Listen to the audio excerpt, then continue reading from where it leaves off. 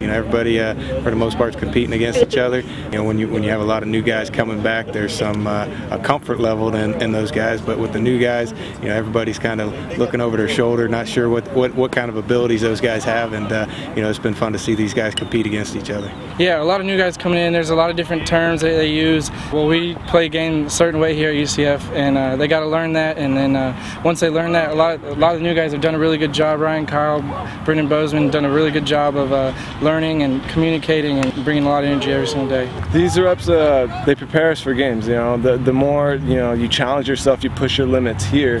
The more you're gonna you're always gonna make errors, but you always have that opportunity to learn from errors. If you don't push yourself, you don't make the errors, you don't learn, you don't get better. Just to continue to get better every day. Continue to get better every day. For us, it's a style that we play.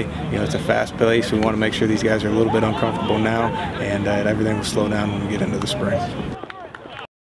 Fans, don't forget you can follow the Knights on social media.